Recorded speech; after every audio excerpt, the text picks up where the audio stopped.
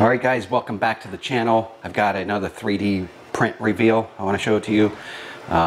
This is the Ford sign, like you would see outside of a Ford dealership. It's going to be on a post up high, and it's going to rotate with a motors that I found. We're going to put the motor onto this post right here. So the Ford sign, let me grab it. Ford sign, that's where the motor attaches to, is going to go up here and rotate. And then this is also another piece right here. That's a bottom tray that can fit underneath of it if you want. And it's going to have two card slot holders in it that will be out front. Now this, my little logo here, this is the back side, and this is where the cord is actually going to come out for power. So the front side is blank. So guys, hope you're excited to see it. I'm going to put this together with you. Stay tuned. We'll be right back.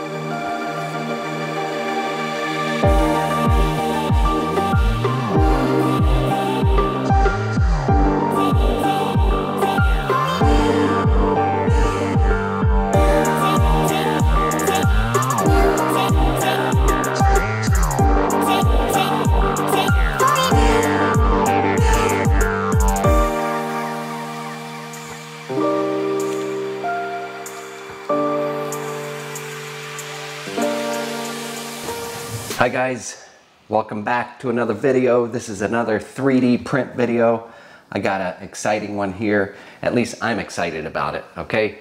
Give me that, all right? Give me my joy for just a moment here as I share this with you. Now I work at a Ford dealership, so this is what I made. You see one of these outside of every Ford dealership usually. This is the Ford logo sign, and this is the actual giant post. You know, I try to make it somewhat to scale. I know it probably isn't, but I designed it myself with Tinkercad, and I'm pretty proud of it. So this is, like I showed you in the intro, I believe, two Ford flat logos printed out on the print bed, and then a middle section here, right here. This is the silky gray filament PLA, and this is the blue. I'll leave the names and the product links in the description below this video in case you want to duplicate this same sign. I plan on making more makes and model of signs like this now that I've discovered that these little motors right here, these things make the magic to your sign or anything you want to rotate, any 3D print that you want to have rotating. So these are the elements here. Also, this right here I made after the fact to cover this up, and I made it vented and a slot to put your hex wrench in there, because this has got a pin in the anchor right here that you put down into the bottom of your Ford sign logo, and that pin, these two will mate where the holes are, and then you tighten up the hex screw. And then of course you got your cord. Now if you buy this motor right here, you can buy it with the cord and everything you need, right? So that's what I suggest. This goes 2.5 to 3 revolutions per minute to give it that slow speed. And now guys, there's one other component. I made this as an added accessory. This is a bottom tray, and the bottom tray allows you to put, it's got two little gaps for your business cards right here, so you can set this right in here, so you can make it a card holder as well. I'll show you how that looks all together. But these blue lines that I made right here in the sign, and these indentations, and the white lettering, this was all blue, this logo, but the white lettering, I suggest using these markers. These are paint pens. So they're not just regular magic markers, they are actually paint in these pens. They're easy to use, fast, no cleanup involved. And then also this motor, I do warn, it does get hot. I measured it after 10 minutes, it got up to 90 degrees in here in this plastic print. So I recommend also getting a smart switch so that it will click on and then click off after about 10 minutes or so. when it spots somebody coming into a room or a close up to it. So you need that switch and also a motion sensor if you don't have one in your room. All right, let's get to putting this thing together. So first of all, I made the slot up top here to fit this motor. It's a drop-in motor. No need for screws or anything like that. It's got a canal that goes all the way down through the sign post, down the bottom. And it only fits in one way, guys, so you know this dowel is centered, the spinning dowel. And your wire will come out here. So what we'll do, if I can get a close-in shot here, this already comes pre-stripped like this. I think I had to cut off the tips a little bit. They're a little bit too long. And these connectors came with it as well. The little white connector that connects onto the motor and your power cord.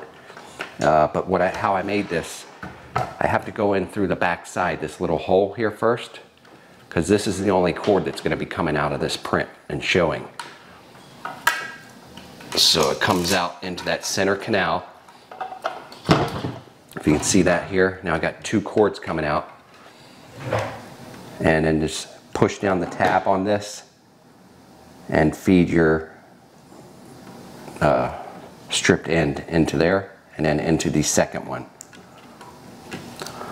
There you have it, guys. Now I would recommend using electrical tape. Really tighten this up and seal it with electrical tape before you shove it back up in here is what I plan to do.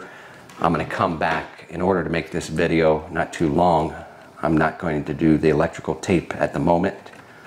But see how all this fits up in there, guys? So it's all hidden and it looks like a, you know, a real lamp or something that you buy at the store afterwards.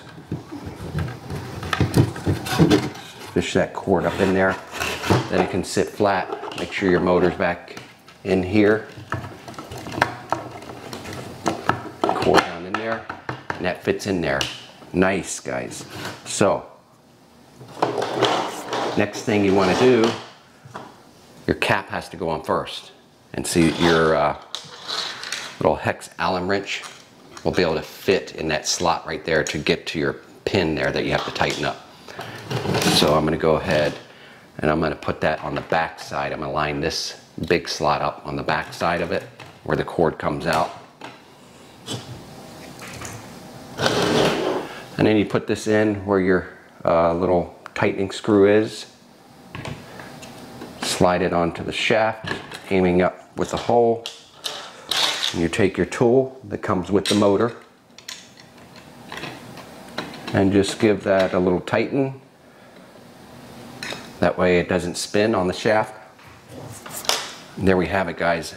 Can't wait to see this again and share it with you.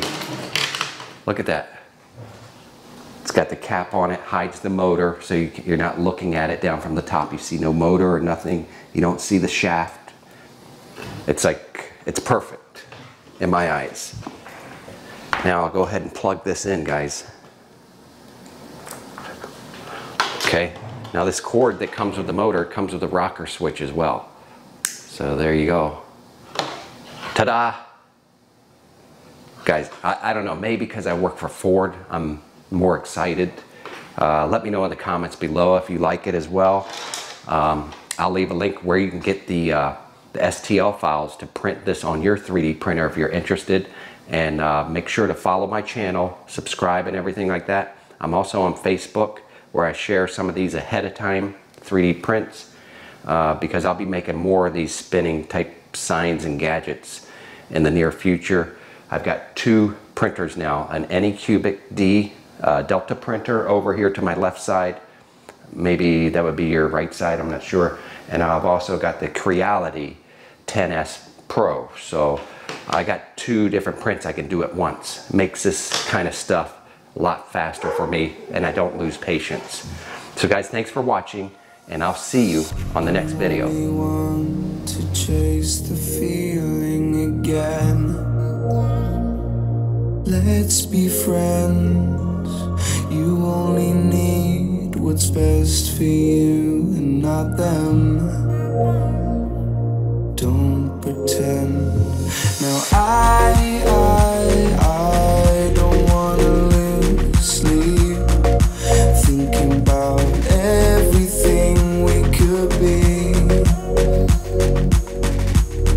let's just see what comes to be.